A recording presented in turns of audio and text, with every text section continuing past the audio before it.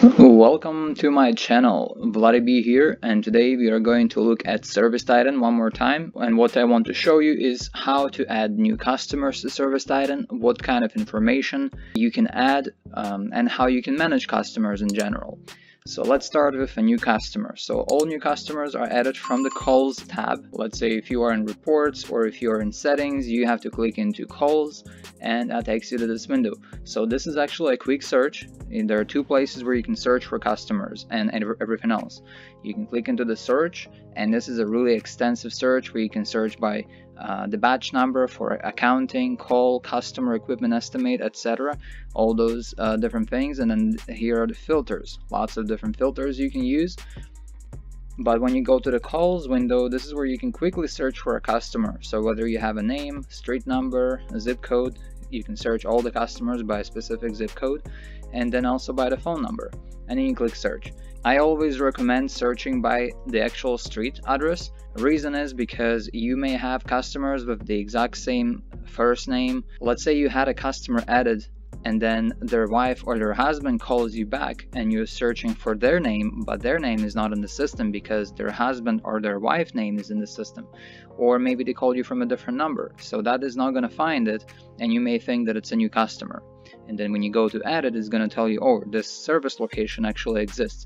So what you do is you search by the street, and that way, no matter what, the property will show up, because it can be 2, 3, 5 people living in the same property. To add a new customer, you click new customer. Very simple, and this is what you need to enter. And once you're in the window to add a new customer, you start with their name. It can be a tenant or location name or actual customer name. So let's put John Smith as an example. Let's just put a random address, 1234 Tropicana. Now it's gonna show you, I click tab and it shows me an address that it finds that's the closest to that. In this case, for some reason it found something really weird, but if that happens to you, but this is the actual address, 1234, what you're gonna do is you're gonna go into enter manually, and then you can override it. So you can actually put 1234, unit number if it's a condo, city, for example, Las Vegas, NV, zip code 89147, and notice how when I enter that, it actually gave me an address. It's a real address that it found. So if I click on that, it kind of verifies that, and then you can put the mobile number. Now whenever you add a customer to the servicetitan from a call window, meaning the customer is actually calling you to one of the servicetitan numbers you pulled, it's gonna show you inside this bubble, it's gonna show that number and it's gonna autofill it. And then you can also add the email address. Save. That's it. This customer is now in my system, and including their location. So this is the card, the customer's card. These are all the different forms I have created within servicetitan that you can email to the customer, you can print it, you can view it, but this is the actual location. So right now it's showing me the location. Notice now I have two things here. I can click on this, I can click on their name, which opens the customer, or I can click on the location, which opens the location. From the location window, I can book a job. So here I can already start booking this job. If I click on here though, I won't be able to book a job because I haven't selected a location, but I can see all of the customer's information. So now that I go inside the customer, I can actually edit the customer's information, and it gives me way more options. So for example, I can add tags. You can tag each customer with a specific tag. For example, I can add a do not service tag or whatever you want to add in there. And then in search, when you go into the advanced search, you can actually search by tags. You can put internal notes that only your company will see. Here's something that I created. This is called custom fields, and I created custom fields that I can enter in here. So I go into my custom fields. You notice that it's created in here. So when I go into custom field, I can call it whatever I want, and where it appears, I can select where it's gonna appear. In the customer record, and location record, job record, project record, purchase order, and then you start selecting what is it going to be. Okay, it's going to be, for example, a drop down. What is going to be my drop down? Okay, so let's say I call it system type.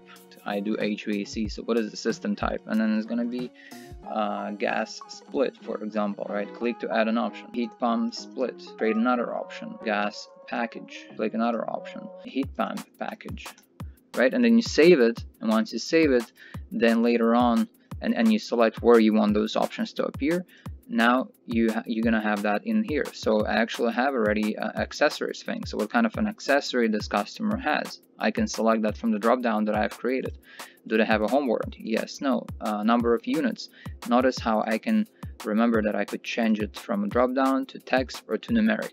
If you select numeric, it's just going to give you a drop down like this one, except with numbers. So this is what it looks like when you're editing the customer. Now I can also edit the actual location. So if I go, this is my customers page, this customer's page. On this page, you can add notes for a customer, right? You can pin the notes, you can add them to location page because it's going to be a different page. Now that I save that, it's actually going to add, everybody will be able to see that. Any photos and videos you add, any documents you can add through here are gonna show in there.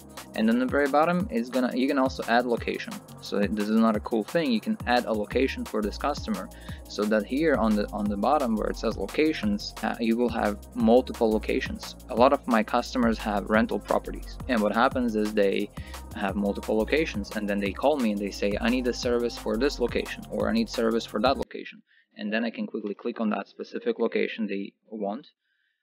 And then I click on book a job, right? So here you can select, you can add zones that you can later on, the software will automatically assign zones based on specific zip codes. So for example, Spring Valley is that zip code.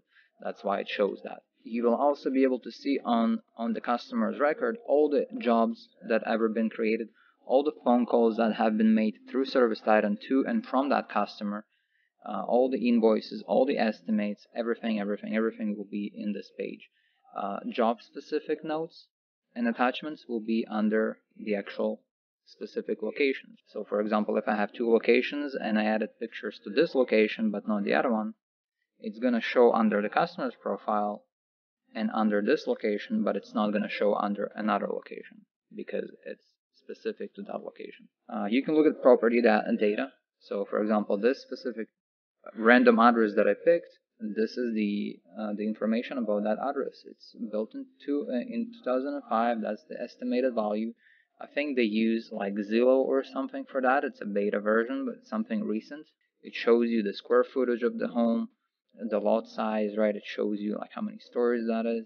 Lots of really useful information actually. So you can also sell memberships. So if you offer membership, you can sell that, and then it's going to create recurring services. You can add equipment, create projects. So lots of different options that are available over here. And also real quickly, if you want to deactivate a customer, maybe the customer moved, doesn't exist anymore, you just go to their customers page and go to edit. So here's my customers page. I click on the pencil to edit it. And on the very bottom, there's a deactivate button. I click on that. Are you sure? Okay. That customer is now inactive. He's gonna stay inside your servicetitan, but nobody's gonna see it unless they specifically search for inactive customers, so it doesn't interfere with your everyday work. If you go into the location and go into edit that, you can also deactivate it from there too. You can deactivate the location, and now everything is inactive. And if I go into search and I search for John Smith, here's someone calling me, by the way, and it's most likely scam because everybody calling from Home Advisor seems to be spam. So let me search for John Smith. Let's clear that. John Smith. No results because I deactivated it. But if I go, for example, into search, I search for customers, I can actually search for inactive customers, and I'm going to put John Smith, and it finds it. It found that inactive customer. If I deselect the inactive, search again for John Smith, no results found. So that if you're looking for regular customers, you don't get confused that way.